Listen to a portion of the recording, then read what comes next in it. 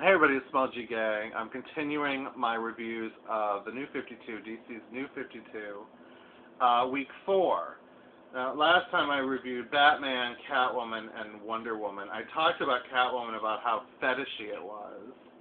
I didn't mention that Catwoman has her legs spread wide, and there's a lot of shots of her butt. It's a very, very sexualized comic. And so now what do we have? We have Nightwing with his legs spread. And of course it's dark in his nether regions. However, Nightwing does wear a shiny rubber suit.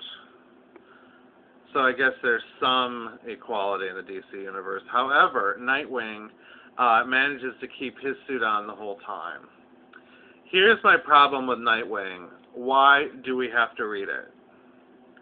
Now, it's kind of, I thought the artwork is attractive. This is by Kyle Higgins, Eddie Barrows, and J.P. Mayer. I feel like they've worked Nightwing.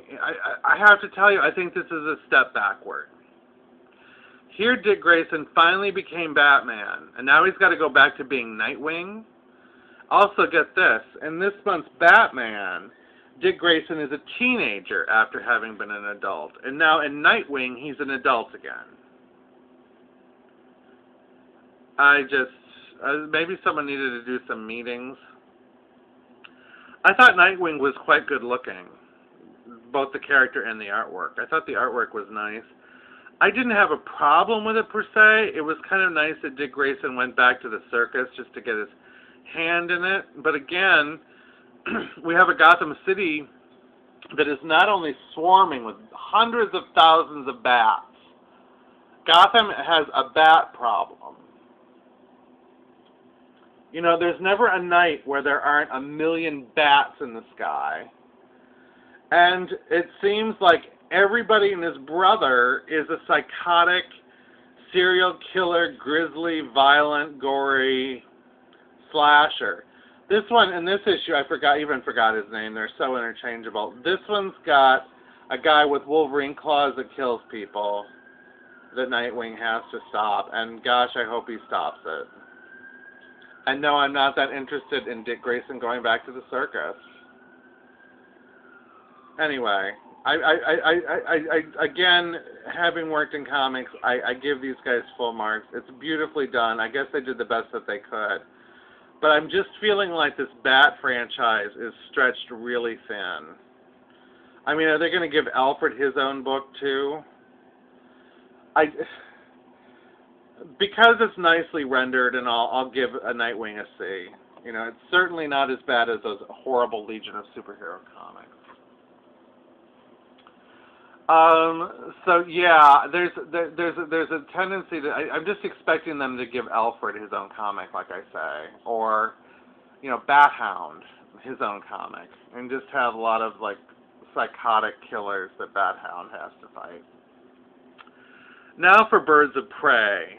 This is by Dwayne Straczynski and Jesus Saez. You know, a lot of people have given this a fair to middling review, and I thought it was quite interesting. So far in the first issue, we only see Black Canary and Starling. Starling is apparently a new character. She's kind of rockabilly and crazy.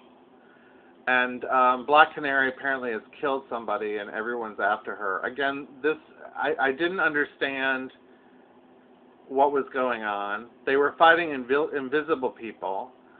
I'm a new reader and I don't really understand. This is Katana. I remember her from Batman and the Outsiders from the 80s.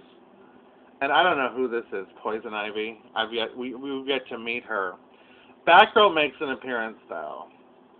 And I have to say that Dwayne Straczynski, who writes mystery novels as well, gives this book a fun kind of noirish feel and an action feel.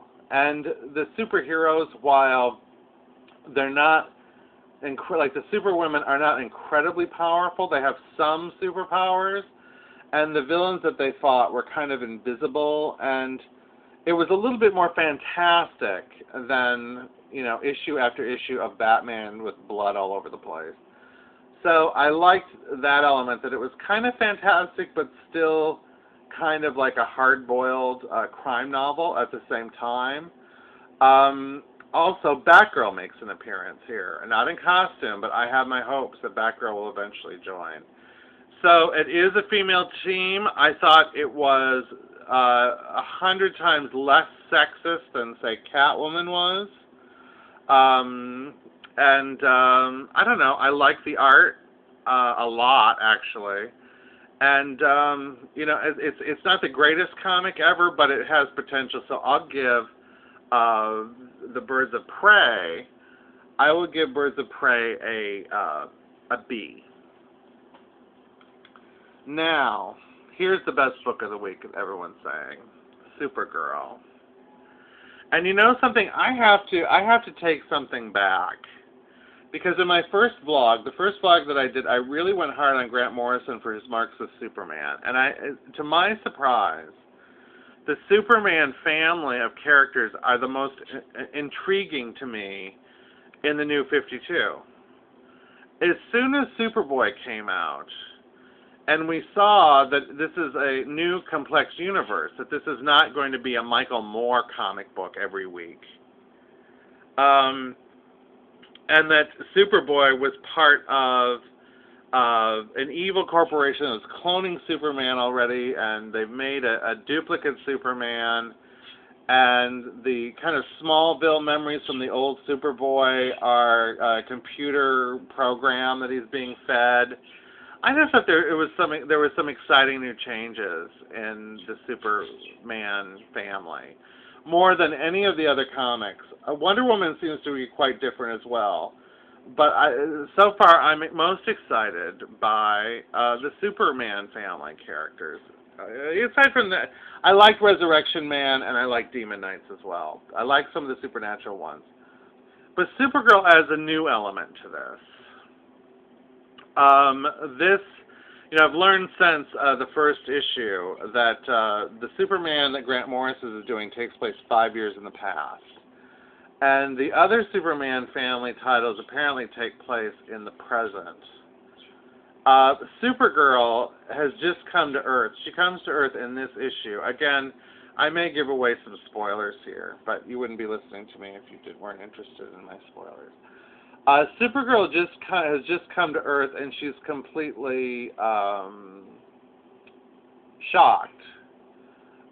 She has no idea why she's here. She still appears to be the daughter of Zor-El. She mentions General Zod, so Superman fans have that to look forward to. She mentions something about how this isn't Krypton. I have no idea if she's from Argo City. I don't know if they're going to use that storyline at all. The interesting thing about Supergirl is that she's alien. And she has no concept of what Earth is.